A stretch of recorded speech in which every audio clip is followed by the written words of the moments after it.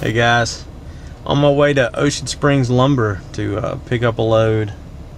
This is the load that I had mentioned was going to the Chamber of Commerce in Beaumont, but it turns out that they're going to let us take it to the church that we're going to. We're going to Westgate Memorial Baptist in Beaumont. Check out their link below. They actually got some online giving if you want to give and help out.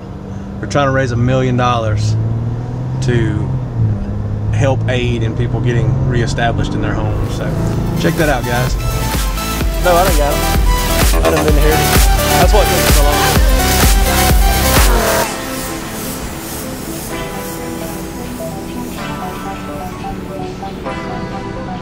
long. Pick it up a little bit. Come on. We'll get you as close as we can.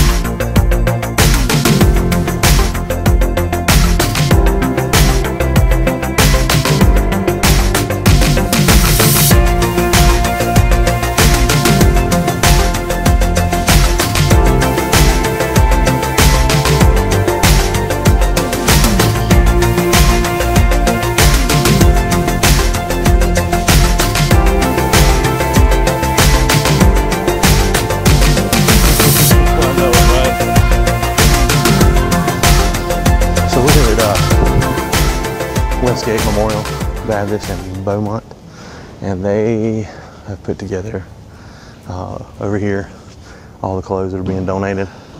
They're sorting them out, laying them out for people. There's more on this side. Just getting it organized and helping people. Got food on the table here, and just outside, I think I'll show you this with the water on that side.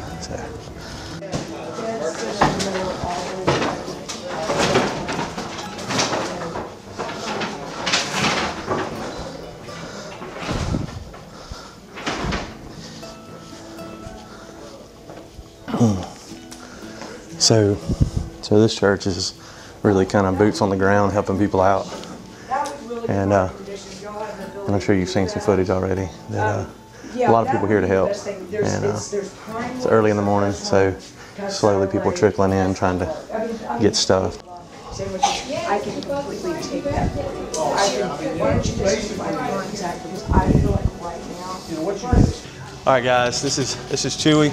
He's here helping out at Westgate Memorial Baptist, and he's part of the Cajun Navy. I'm gonna let him tell you about what he's got going on, what he's doing, and how he's helping people. Hello everybody, I'm Chewy D. I'm with Democratic Headquarters, Cajun Navy and Texas Navy. What I've been doing in Beaumont, Texas is going to areas predominantly elderly and youth, the south end to the north end, that have been left for dead and abandoned. I have personally been going in and rescuing these people. I have been doing this for over a week straight. Tell us about what you guys are going through and what you're dealing with.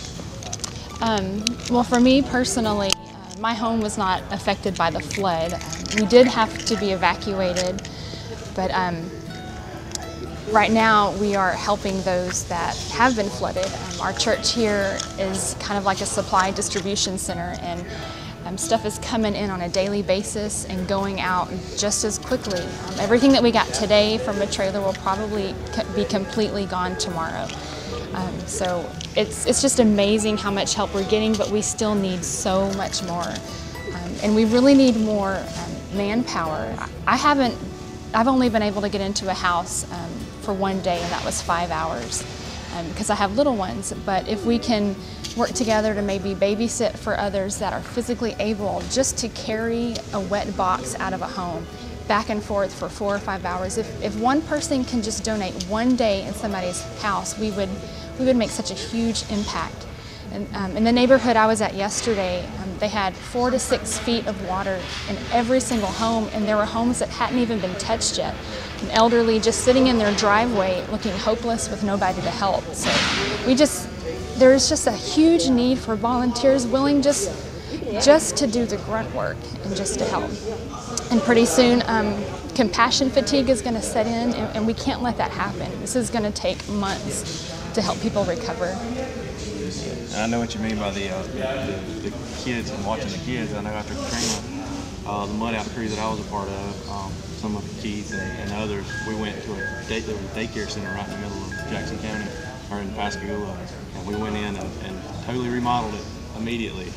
And that's what they've done. They just took in people's kids for the day so they could go work on their houses and help us work on their houses. That's such a huge things help. like that. So yeah, I totally understand that. I'm from Baytown, and our church was flooded, and we had to gut that, and then we just broke out into teams. So if you have a group of people that want to make a weekend of it, or just make a couple of days, just to come out and say, where can we go? And you can contact so many churches. They have, like our church had over 50 families that were flooded, or just their houses were ruined, so it's just breaking up into trying to go to those. And those people that we did help out and just carried out stuff, dried it out, or cleaned it, or washed it, or scraped out sheetrock, and just the outpouring of love and that gratitude.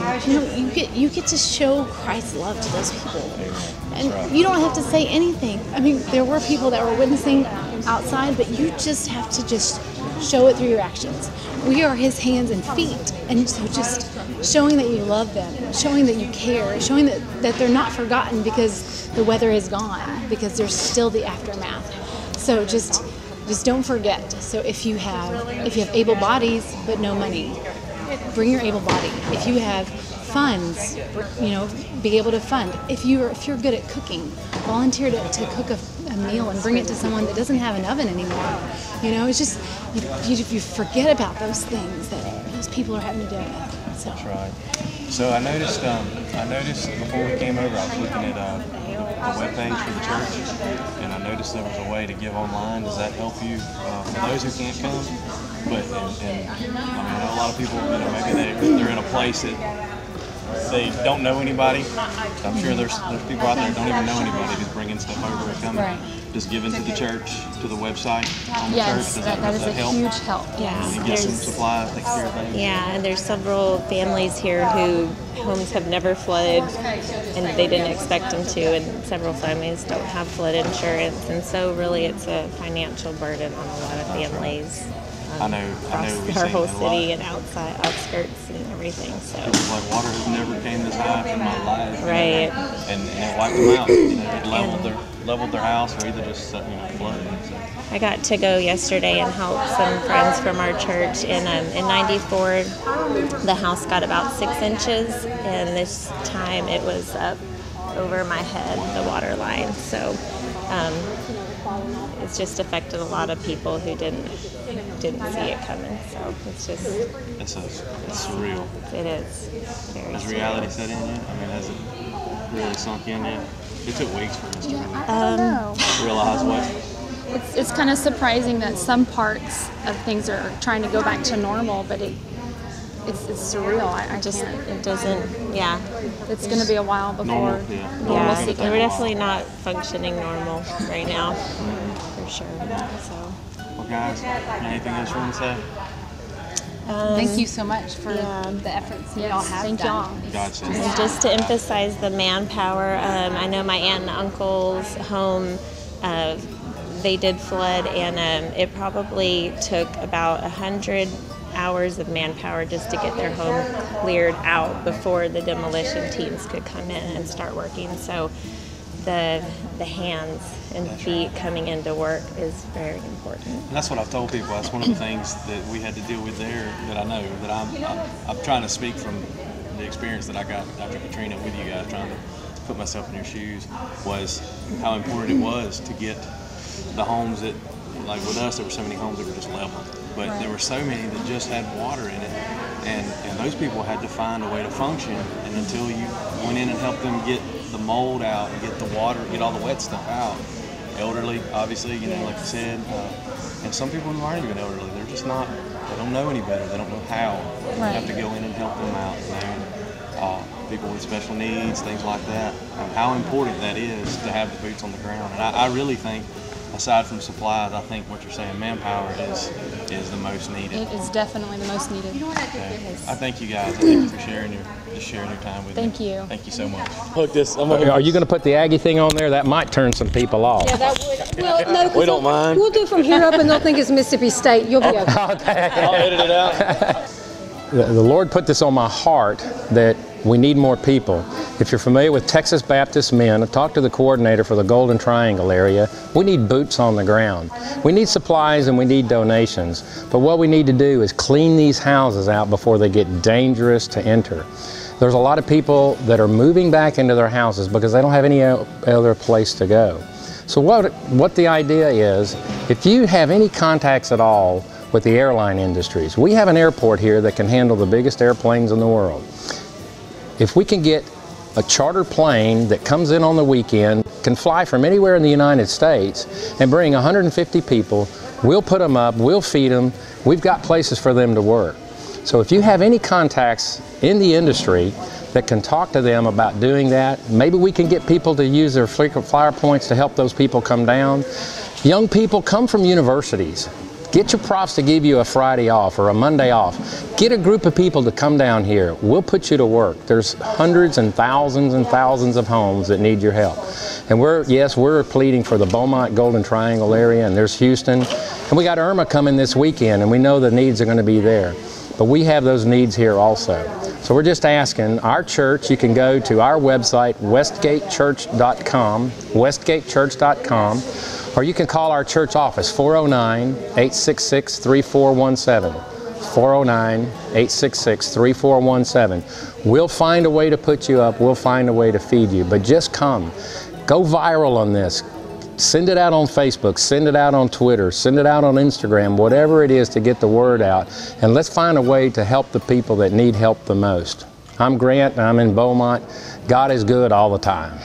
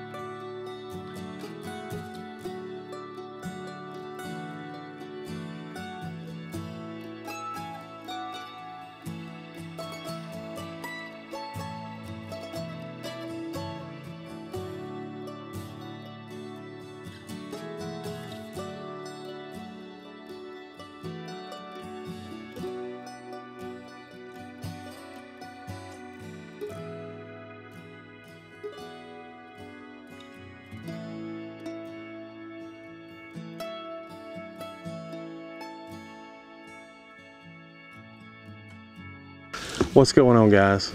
It is September the 9th, about 9:20, 9:25. We just got unloaded, got the trailer unhooked. Roughly 5 days ago, I felt led to do a drive over to Texas. I originally was going to go to Houston, and I've explained all that. 5 days ago, I was worried of getting enough to fill the bed of a truck to make it worth driving over. And 24 hours ago, we pulled out with roughly 130 to 140 buckets. I didn't really count everything. I'm gonna say about 30 to 40 bags of clothes, probably $1,000 worth of rakes and shovels and tools to work with, just gallons and gallons of bleach, and food, pounds and pounds of food, hundreds of pounds of food. I really wasn't expecting that. And if you gave, you contributed to that, I thank you very much. It was very humbling at its best to realize that, like I said, 5 days ago, it was just an idea that I felt God leading me to do, and I was worried it was too fast. You know, sometimes it takes a while to get people together, gathered up, but everybody just kind of jumped in and helped me out, and Keith out. Me and Keith come together on it, and we ended up going to Beaumont. I didn't get footage like I would like, to the extent that I would like to have gotten for this video, to show you the damage, some of the damage that we actually did get to see. I got a little bit to glimpse, but had a 24-foot trailer hooked to my truck, and was very limited where I could go and look. As far as the church, we were there early in the morning, and there were only a few people there at first. But you know, when we showed up, all that stuff I showed you in the video, when we showed up, all I saw was some clothes and some water, and that was it. When we left, they looked like they had plenty, and I do mean plenty, to get them through tomorrow and the next day, and hopefully someone came behind us and dropped some stuff off. So I really hope you heed the boots on the ground thing. That was the thing, that was the motto that I heard most, was we need boots on the ground. We need people, we need hands and feet to go to work and to help. And, you know, I've mentioned multiple times about being on a mud out crew after Katrina. You know, as much help and as much things as I saw go out, that was the most. That was the best help, was helping people get cleaned out so they could start over. Till you get the old mold and junk out, you can't really start over. So the boots on the ground was the motto. So that was Beaumont, guys. I mean, it was just one spot. That was a spot about that big of southeast Texas. Every one of these areas are like that. But it ain't just Houston. It's Corpus Christi, it's Beaumont, it's, I can't even name all the towns, Baytown. We come through a spot in Lake Charles. It looked like it had got flooded pretty bad. And there was an area, I hope I got some video of it. There was an area that still got water that we seen. There was a van almost completely covered in water just off the side of the road on a service road, right off I-10. So anyway, we'll wrap this video up. As of right now, Hurricane Irma is rolling west like a freight train, and getting strong, getting weak, getting strong, getting weak. It's at the tip of Florida right now. We don't know what it's going to do. And like I said in the last video, you go help people. You do what you can, because you don't ever know when you're going to be next. And honestly, give me 48 hours, it might be us. So I hope this video encourages you to not only give, but to understand that there's not as much negativity as a lot of people like to portray. Don't give your money to Red Cross. Don't give your money to this one and that one.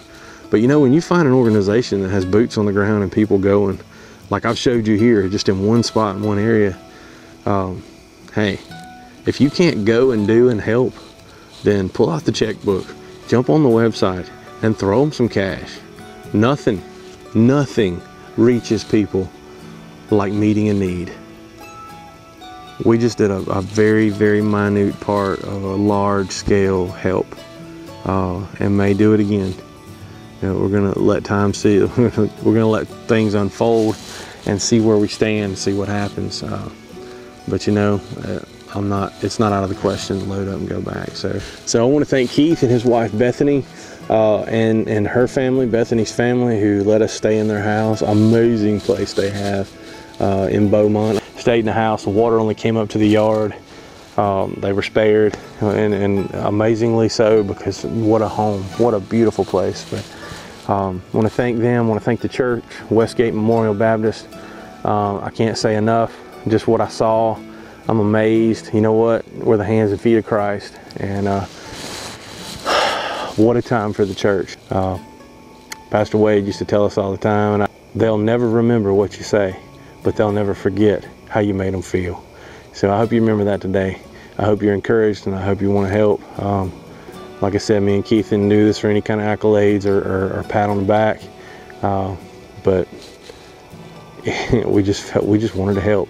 I want to thank Beverly Dees and Allison Cook and some folks with my company that reached out and helped us out with those buckets. I didn't get everybody's name, didn't get to talk to everybody. So what you see is all I got the chance to do. That's the reason I wasn't able to get some hands-on with those that are just in devastation completely right now. The ones you've seen here, they are in devastation. They have lost things, but they're rebuilding already, and they're trying to help everybody else get where they are. So love you guys. Thanks for watching. This is to be continued. Hurricane Irma, stay away. Peace out, guys.